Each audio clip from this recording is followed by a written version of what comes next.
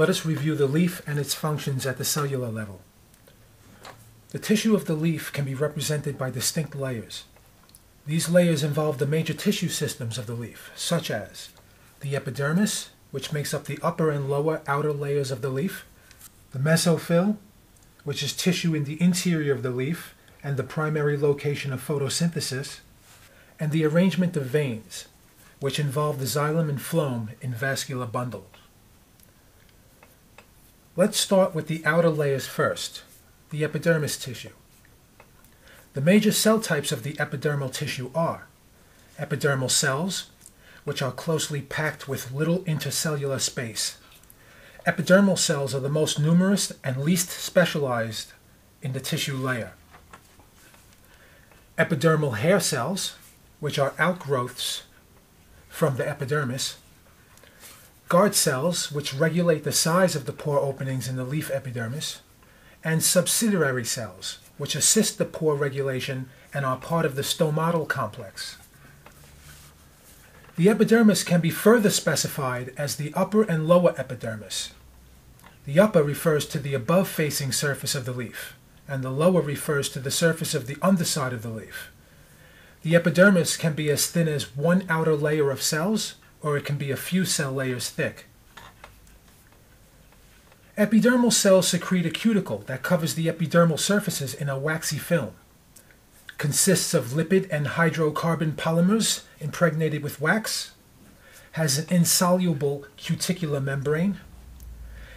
The waxy covering can be smooth or structured with bulges, folds, furrows, filaments, and rods. Cuticle can be pigmented with carotenoids that trap light for photosynthesis and provide protection to chlorophyll. The cuticle creates a permeable barrier for water and other molecules, forms a physical barrier that resists penetration, and prevents contamination of plant tissue from external conditions. Epidermal cells secrete additional waxes, oils, resins, salt crystals, and mucilage, all of which assist the function of the leaf. Basic epidermal cells lack chloroplasts. Here is an example of the waxy barrier effect.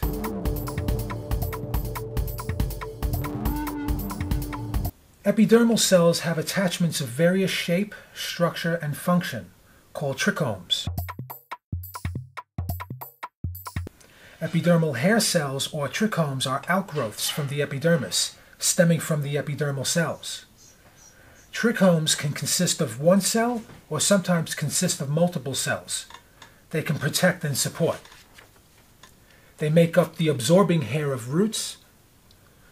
Multicellular trichomes can contain cells from tissues other than the epidermis.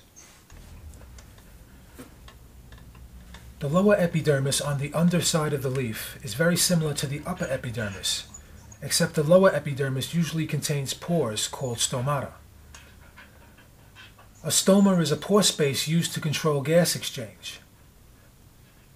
Can be found in the epidermis of leaves, stems, and other organs. Water vapor from transpiration and oxygen from photosynthesis can be released through the pore spaces. Air can enter the plant through the pore spaces. Stoma are surrounded on each side by chloroplasts containing guard cells. Here are guard cells and stoma seen through a microscope.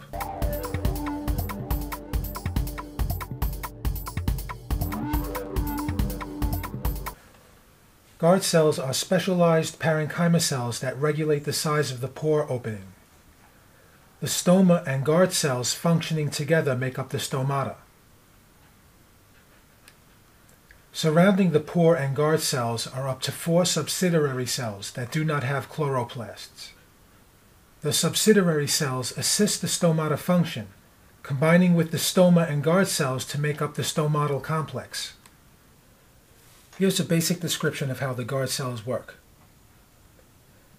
Different positive and negative electrical potentials change the guard cell turgor tension by allowing an increase or decrease of water in the cell. Depending on the difference in potential, water will diffuse in or out of the cell by osmosis. Guard cells have rings of cellulose microfibrils that restrict the cell width from swelling but allows the cells to expand by lengthening. When the guard cells lengthen, they bow apart from each other. An increase in the volume of water will lengthen and bow apart the guard cells to reveal the stoma pore space. A decrease in water that diffuses out of the guard cells will cause material in the cell to pull away from the cell wall, reducing the swelling or tension. This decrease brings the guard cells together to cover the pore space. Sandwiched between the upper and lower epidermis is the mesophyll tissue layer. The mesophyll tissue layer is mostly photosynthetic parenchyma or chlorenchyma ground tissue that developed from meristem zones where cells can divide and differentiate. Parenchyma cells are versatile ground tissue that can provide many functions. They can remain meristematic, keeping the ability for cell division. Chlorenchyma cells contain chloroplasts, are elongated in strands or cylinders, and provide structural support. The mesophyll can be divided into two distinct layers, an upper mesophyll palisade layer and a spongy mesophyll layer beneath the palisade layer. The upper palisade layer is tightly packed, vertically long cylindrical cells regularly arranged in single or multiple layers. These cells contain a large amount of chloroplasts positioned close to the cell wall in order to maximize the intake of light. Their cylindrical shape also allows a large amount of light to reach the chloroplasts. Here's a diagram of the intercellular space between cells of the mesophyll layer.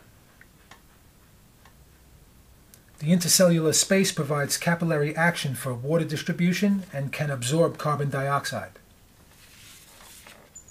Beneath the palisade layer is the spongy mesophyll layer. The spongy mesophyll layer has cells that are more rounded in shape and not as tightly packed as the palisade layer. The spongy tissue involves the interchange of gases needed for photosynthesis. The spongy mesophyll cells contain fewer chloroplasts and have larger air spaces than the palisade cells. The intercellular spaces of the spongy layer are connected to the substomatal chambers where the pores open into. Mixed in with the spongy layer are veins containing the vascular transport tissue. The vascular tissue of the leaf are located in the spongy layer of the mesophyll. The vascular bundle is the package of xylem and phloem tissue embedded in a dense parenchyma ground tissue sheath that surrounds the xylem and phloem tubes. The ground tissue sheath usually includes some structural collenchyma tissue.